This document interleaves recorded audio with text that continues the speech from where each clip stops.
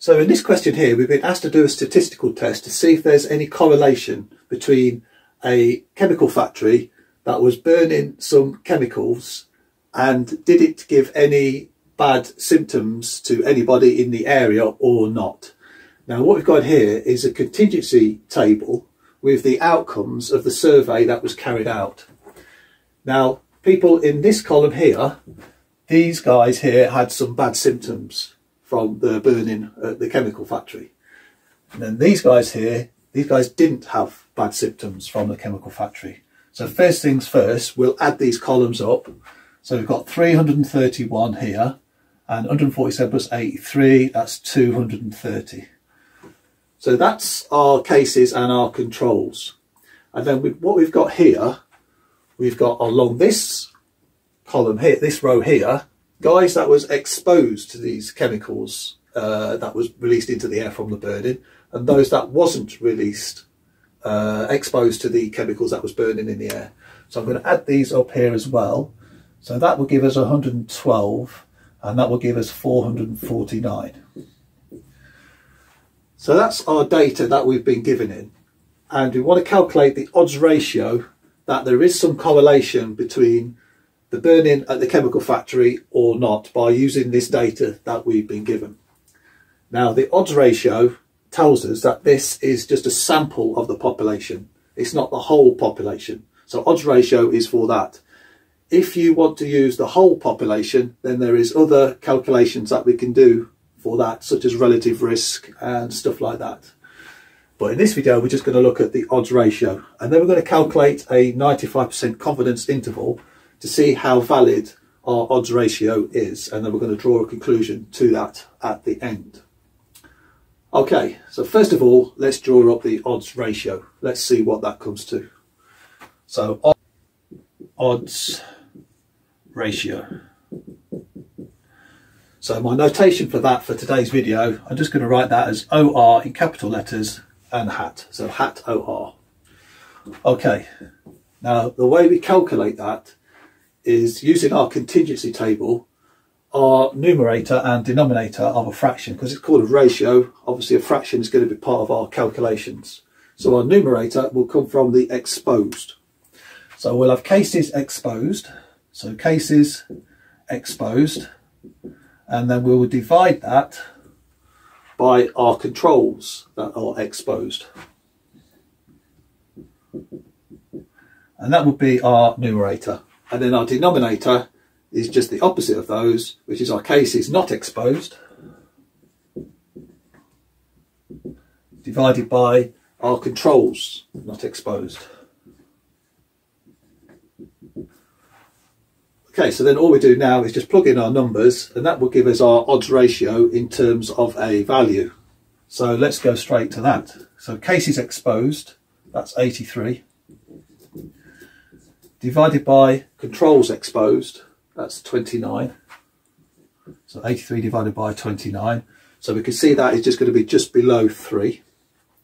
Then here, cases not exposed, that's 147. And then cases not exposed, controls not exposed, sorry, is 302. So 147 divided by 302. So this is just going to be just under a half. So we've got just under 3 divided by just under a half, so we know we're going to end up somewhere near 6. That's some sort of rough estimation. Now if you plug this into your calculator, you'll get a value that's approximately 5.880. So that's our odds ratio for our calculations that we have so far. Okay, so that's quite a high number, 5.880. So that would give us indication that there is positive correlation between the burning at the chemical plant and people getting bad symptoms from it. Okay, so now we want to do is to calculate a 95% confidence interval to see if there's any difference and discrepancy in this value at all. So a 95% confidence interval, let's write this down here, 95% confidence interval, as this would be a two-tail kind of calculation, we want our quantile quantile to be 0.975. So our phi value on our normal distribution tables, we're looking for the quantile of 975 or 0.975. And then if you look on your table, that will give you an approximate value of 1.96. So I'll put that as an approximation, but that's the general value that we use for our phi value of the quantile of 0.975. Okay, so now our confidence interval, our formula for that is we have our odds ratio from the positive side and our odds ratio from the negative side. That will give us two numbers. That's what we're looking for. So the calculation for that is calculated by odds ratio, so that's our value, and then we multiply that by the exponential function raised to the power. So then our z value, and then multiply that by what we're going to calculate next is our standard error. So our standard error, which will use the sigma, but I'll call it sigma hat. So that's our upper value of our confidence interval, and then our lower value is just simply our odds ratio times by the exponential function raised to the negative of our z value, and then our standard error function. Okay, so that's how we're going to calculate our confidence interval. Okay, first of all we need to calculate this standard error. So we've got our value here for our quantile function. Now we need the standard error. So the standard error is quite an intimidating looking formula. And basically what it is just basically the reciprocal of all the values in our contingency table. So here we'll have standard, the reciprocal of 1 over 83 plus 1 over 29 plus the reciprocal of 147 and the reciprocal of 302. Okay, now if you plug that into your calculator, you will get, well, you're going to get an approximation here now, square root of 0.0566. That's to 4 decimal places. And then if you take the square root of that, you get 0.238 approximately. So that's our standard error. So I'm going to write that here as standard error. So we need this calculation because we're working from a sample of a population. We're not working with the whole value, the whole standard deviation. So that's just a sample. So now what we do is we've got this number here, which is our 0.238. We've got our quantile value, which is 1.96. And basically all we do now is we could just put all these numbers into this brackets here, and then that will give us our confidence interval. So now our odds ratio from the positive one and our odds ratio from the negative one.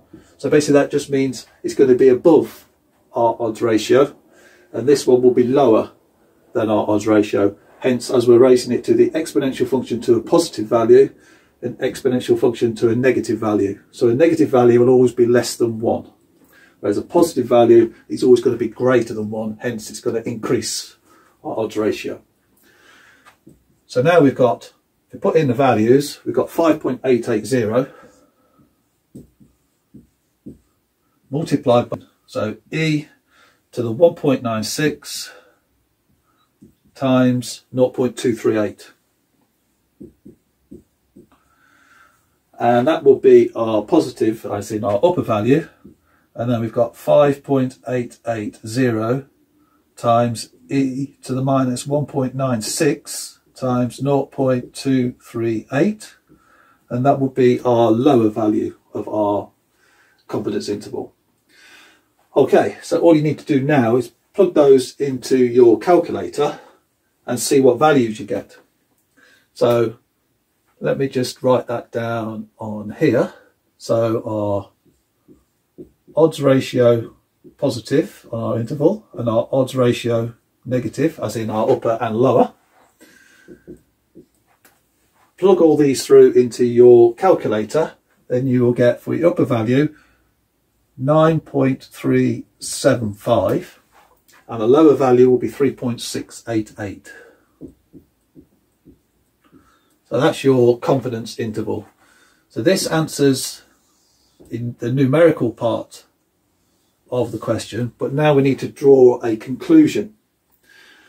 Okay, so now we've got our numerical solutions, we need to draw some sort of a conclusion.